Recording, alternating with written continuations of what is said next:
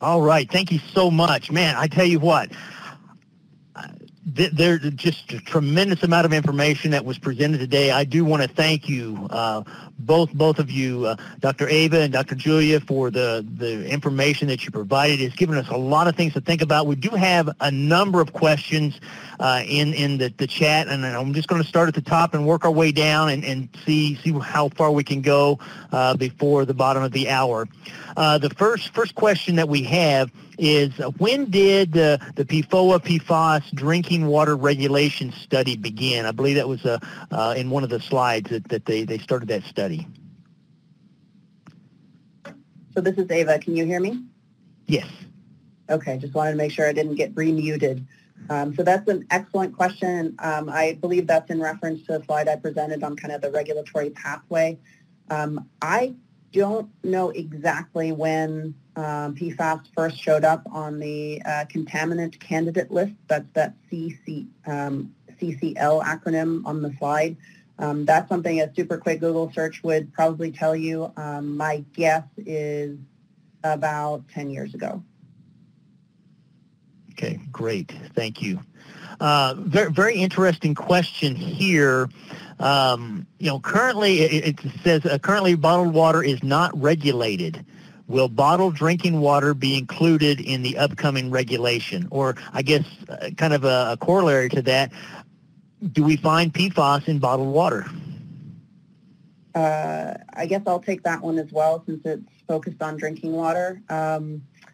The answer to the first question is no. Bottled water, ironically enough, is not considered drinking water. It's considered a food substance. So it's regulated by the Food and Drug Administration as opposed to the EPA and our existing drinking water regulation. So it's a completely separate paradigm. I'm not aware of any regulation within the bottled water industry that speaks to an acceptable level of PFAS in bottled water. And yes, you do find levels of PFAS in bottled water that vary by brand. And in fact, I think the Environmental Working Group may, if you poke through their website a little bit, may have some results from various bottled water brand testing. Now, I caution you to take away that, brand X is terrible because that's the one they sampled, but I would expect a pretty high variability in the various bottled water brands, even within one brand. So just because they collected and analyzed one sample doesn't mean that one brand is safe or is not safe. It just, it's to me, it's an illustration of, yes, we find those compounds there too. All right, great, thank you. Does distilling water remove PFAS? I guess I'll take that one too, since I think it's related to drinking water. The answer is yes. The process of distillation is basically heating water to the point that it forms a vapor, and then you condense it somewhere else. And the PFAS does not have that kind of a vapor pressure. It would stay in the dregs that remains and not be in the distillation process. However, that does not mean that water that's sold as distilled at the grocery store won't have PFAS in it, because what is the bottle made of that you stored that water in after it underwent its distillation process? What other equipment was it in contact with? Likely there were some PFAS containing items that it came into contact with. So, just because it's distilled doesn't mean it doesn't necessarily have PFAS in it. Okay, great. Now this next question, we've got a couple have asked a similar type of question. Once the granulated activated carbon is no longer effective, how is that disposed of, and what is done with that charcoal activated carbon?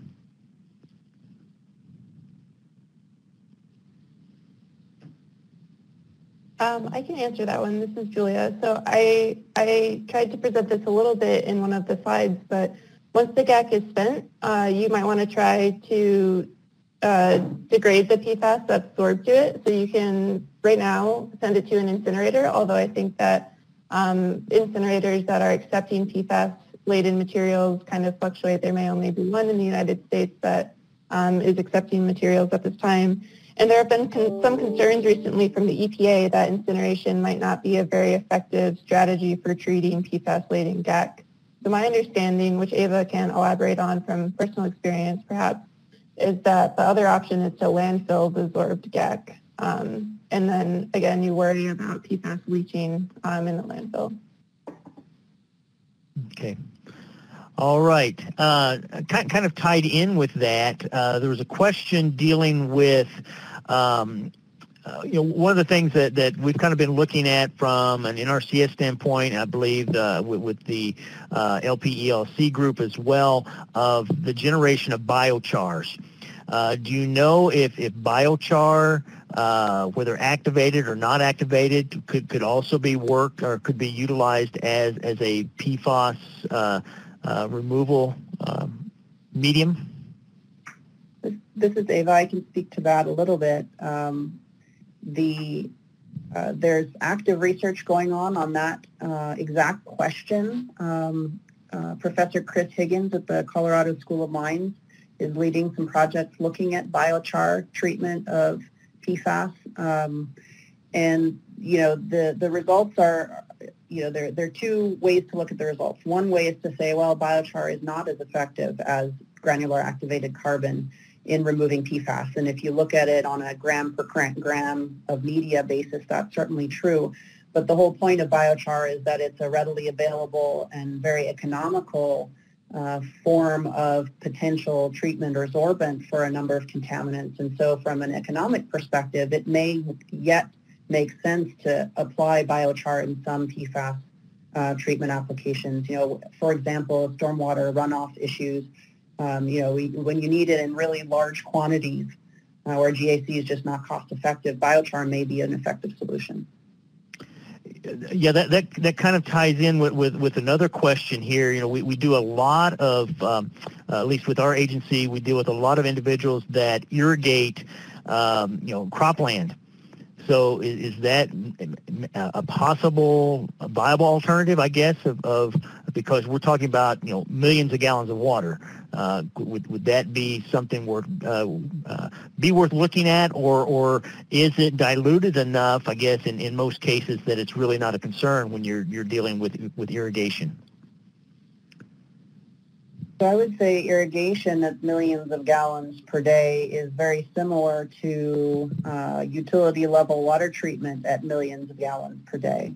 So I would say when you're talking about many millions of gallons per day, you really have to take a hard look at the economics.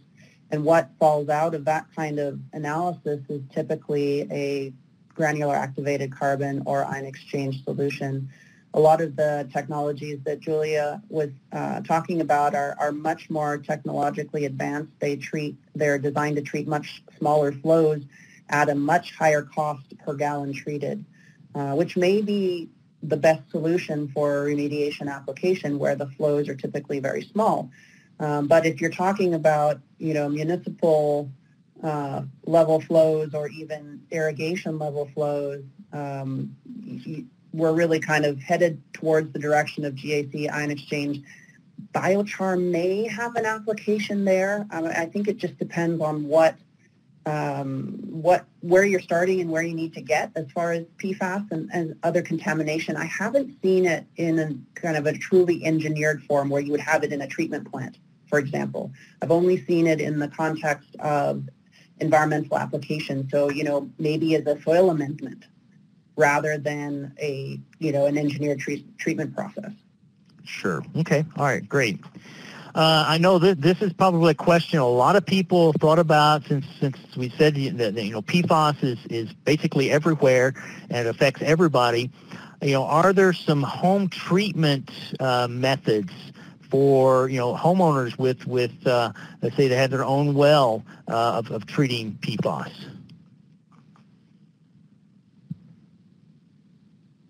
So Julia, I don't know if you want to speak to this topic. I don't want to hog the Q&A completely, so I want to give you a chance.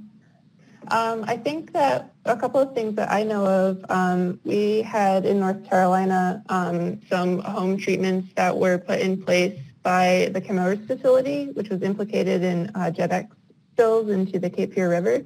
And my understanding there is that You can use like inline filtration systems in your home that are also typically activated carbon or some sort of ion exchange resin based that you can put in line in your own like home water use to treat water that way. And I know that in North Carolina, at least Chemours was responsible, I think, in part for installing some of those systems.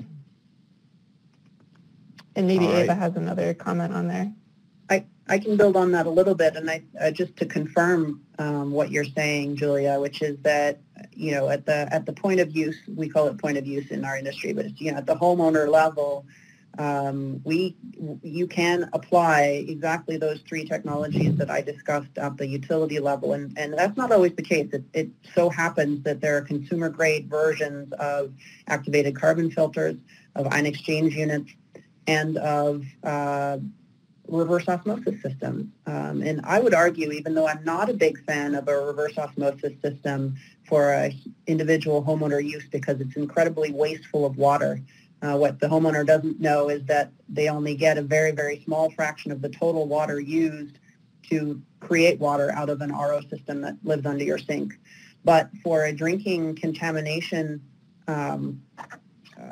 challenge where you have legitimate concerns about a well water quality, you may consider installing a system like that at the tap that you're going to drink out of. Don't install it on your whole home. You don't need it for your shower water. But for one or two maybe taps that you get your actual drinking water out of, the RO based system is probably the most effective for PFAS removal.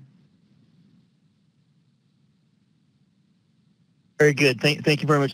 We're at the bottom of the hour, but I do have this question I wanted to ask you because I think it's a very I think it's a pertinent question. It's talking about looking at the map where PFAS can be found. It says there are several states that have a very high density of drinking water issues. Why is that the case for those states and not others? Yeah, I can speak to North Carolina, at least, I think, which is one of the maps that has a lot of dots on there. So my understanding is that there is some regional kind of component to where certain PFAS were manufactured.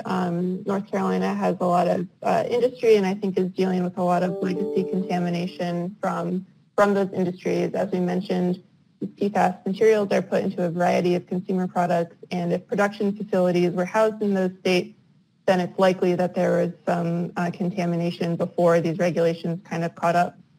So I think that that's the case in places like North Carolina and Minnesota and maybe in the Ohio state area.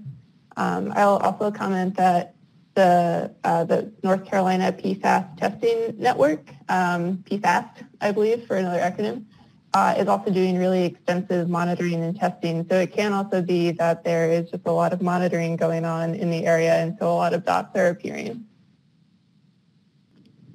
So with that, again, I want to thank both Dr. Ava Steinle-Darling and also Dr. Julia Darcy for a tremendous amount of information. This has been so helpful. Again, I think we've just touched the surface of this whole issue. I know for our agency, it's just now becoming something to think about, but I think it's going to be, the need is going to grow. We're going to see much, much more of this. So again, thank you very much for the presentation that you made today.